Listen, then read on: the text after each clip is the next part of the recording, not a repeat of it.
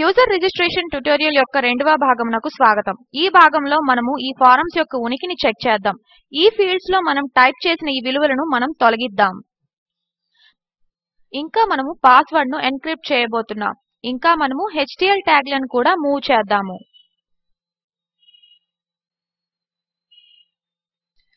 నేను నా లాగిన్ భాగమును ఎన్క్రిప్ట్ చేస్తున్నానని అనుకోండి. నేను login.php అనే ఈ ఫైల్ ను ఓపెన్ చేస్తాను.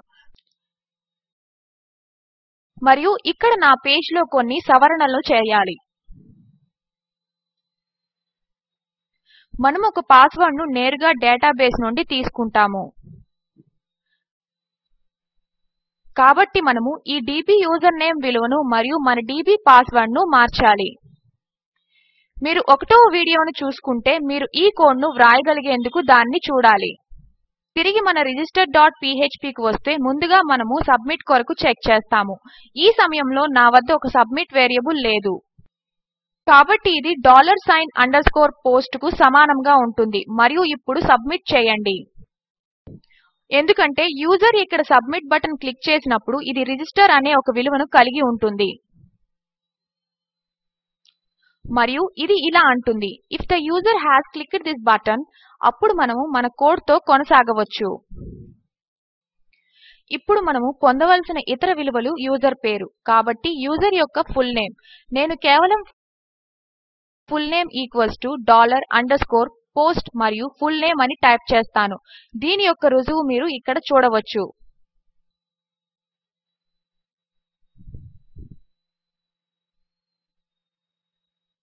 కాబట్టి ఒకసారి మనకు full name, user name, password, repeat password లభించిన తర్వాత ఇక్కడ ఇవ్వబడిన పేరును మనము అనుకరణ చేస్తున్నాము. సరేనా?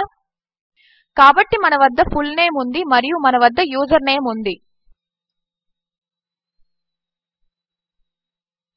నేనేం చేస్తానంటే నేను కోడ్ వేసిన ప్రతిసారి వీటిని కాపీ మరియు పేస్ట్ చేస్తాను. కాబట్టి పాస్వర్డ్ మరియు రిపీట్ పాస్వర్డ్. ఇక్కడ పాస్వర్డ్ మరియు రిపీట్ పాస్వర్డ్ ఉన్నాయి. నేను వీటి విలువలను మారుస్తున్నాను. వాటిని టైప్ చేయవలసిన పని లేదు.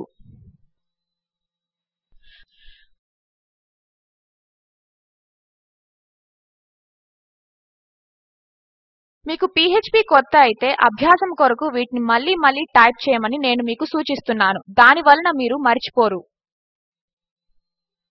ఇక్కడ మన విలువలు అన్నీ ఉన్నాయి.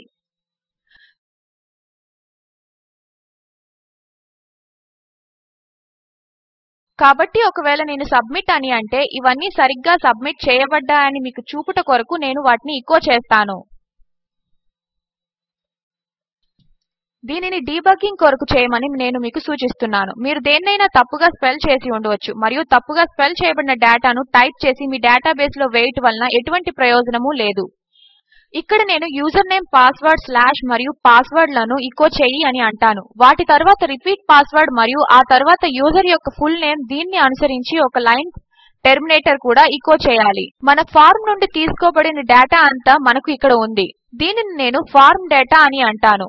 దీన్ని ఎలా చేయాలో ఈపాటికే మీకు తెలిసి ఉండాలి.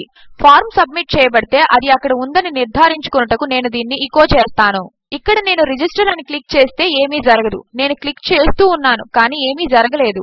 కాబట్టి ఇక్కడ నేను నా ఫుల్ నేమ్ టైప్ చేస్తాను మరియు నేను నా యూజర్ నేమ్ టైప్ చేయవచ్చు మరియు ఇప్పటికి ABC గా ఉండే ఒక పాస్వర్డ్ ను ఎంచుకుంటాను. రిజిస్టర్ పై క్లిక్ చేయండి మరియు ఏమీ జరగలేదు. కాబట్టి ఐఎఫ్ సబ్మిట్ అయితే అప్పుడు పోస్ట్ సబ్మిట్. అందుకే మన ఫార్మ్ యాక్షన్ లో మనము పోస్ట్ అనే ఒక మెథడ్ ను సెట్ చేసుకోవాలి. నేను దాన్ని చేర్చడం మర్చిపోయాను.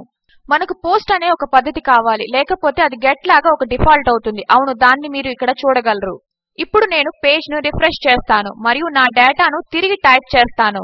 అది అలెక్స్ గారెట్ మరియు యూజర్ నేమ్ అలెక్స్. ఇది ABC మరియు ABC అవుతుంది. రిజిస్టర్ పై క్లిక్ చేయండి మరియు నా డేటా ఇక్కడ చూపబడుతుంది. అది సరిగ్గా ఉందా లేదా అని మనం చెక్ చేయవచ్చు. నా ఫుల్ నేమ్ అలెక్స్ గారెట్, ఎంచుకోబడిన నా యూజర్ నేమ్ అలెక్స్ మరియు ఆ తరువాత ABC మరియు ఇక్కడ. ఇప్పుడు నేను ఈ పాస్వర్డ్ లను ఎన్క్రిప్ట్ చేస్తాను. మీరు గూగుల్ లేక మరి ఏ సెర్చ్ ఇంజిన్ పైన అయినా MDS ఎన్క్రిప్షన్ అంటే MD5 గురించి చదివితే మీ కొరకు నేను ఇది వ్రాస్తాను. ఇది డేటాను ఎన్క్రిప్ట్ చేసే ఒక ఉపయోగకరమైన పద్ధతి.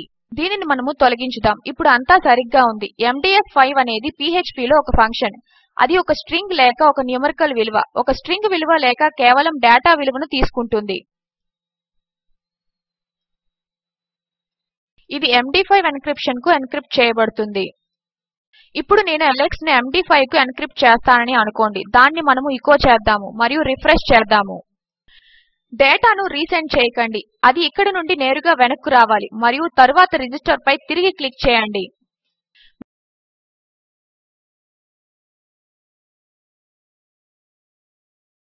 మనము ఇక్కడికి వెళ్దాం మరియు ఐఎఫ్ సబ్మిట్ సరిగ్గా ఉందా అని చూద్దాము. ఈ కండిషన్ ను తీసివేద్దాం మరియు రిఫ్రెష్ చేద్దాం. కాబట్టి అది ఎండీ5 లో ఎన్క్రిప్ట్ చేయబడిన నా పేరు.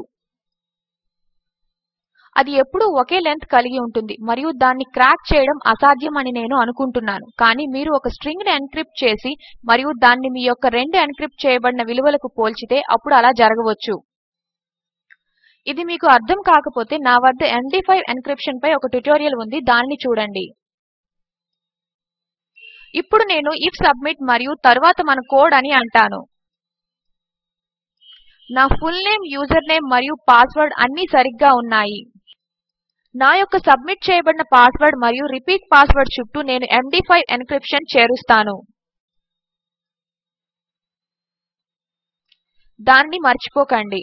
తరువాత నేను ఎచో చేసినప్పుడు మనం పాస్వర్డ్ అని అందాం మరియు ఒక బ్రేక్ తీసుకుందాము మరియు రిపీట్ పాస్వర్డ్ అందాము.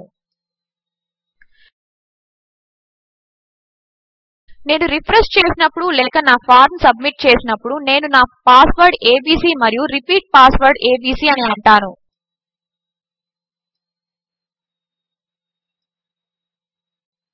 దానిని రిజిస్టర్ చేయండి. ఎన్క్రిప్ట్ చేయబడిన నా పాస్వర్డ్లు రెండు ఐడెంటికల్ గా ఉన్నాయని మీరు చూడవచ్చు మరియు డేటాబేస్ లో వేయబడుటకు రెండూ సిద్ధముగా ఉన్నాయి. ఇప్పుడు ఎవరైనా మీ డేటాబేస్ లోనికి హ్యాక్ చేసి మరియు ఏబీసీ గా వ్రాయబడిన పాస్వర్డ్లను కనుగొంటే వారు దాన్ని సులభంగా పొందగలుగుతారు. దానిని నేను టైప్ చేస్తాను. ఇప్పుడు వారు కనుగొనలేరు ఎందుకంటే అది ఎన్క్రిప్ట్ చేయబడింది. సరే, మన పాస్వర్డ్లను ఎన్క్రిప్ట్ చేసాము. ఇప్పుడు మన డేటా యొక్క ట్యాగ్స్ ఏవైనా ఉంటే స్ట్రిప్ చేస్తాము మరియు దీని కొరకు మనం స్ట్రిప్ ట్యాగ్స్ కావాలి.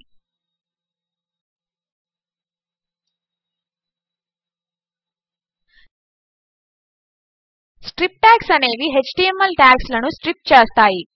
నేను నా పాస్వర్డ్ ఉపయోగిస్తున్నప్పుడు నేను ఎండీ5 ఫంక్షన్ ముందు స్ట్రిప్ ట్యాగ్స్ అని అనను. నేను ఎండీ5 ఫంక్షన్ ఉపయోగించి ఇదివరకే స్ట్రిప్ చేయబడిన నా పాస్వర్డ్ వెర్షన్ ను ఎన్క్రిప్ట్ చేస్తాను. కాబట్టి అంతా సరిగ్గా ఉండాలి. దాన్ని ఇక్కడ కాపీ చేస్తాను మరియు పేస్ట్ చేస్తాను. సరే, అది జరిగింది మరియు మనము తిరిగి వెనక్కు వెళ్దాం మరియు దాన్ని చూద్దాము. నేను ఇక్కడ HTML లో టైప్ చేస్తాను మరియు నా యూజర్ నేమ్ కొరకు నేను బాడీ అని అంటాను మరియు నా పాస్వర్డ్ ను ఏబీసీ అని ఉంచుతాను. మనము యూజర్ నేమ్ అని ఎచో చేద్దాం మరియు తరువాత ఒక బ్రేక్ చేర్చుదాం.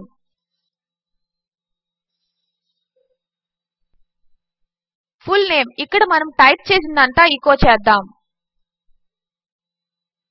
నేను దీని తరువాత టెస్ట్ అని మరియు దీని తరువాత టెస్ట్ అని టైప్ చేస్తాను.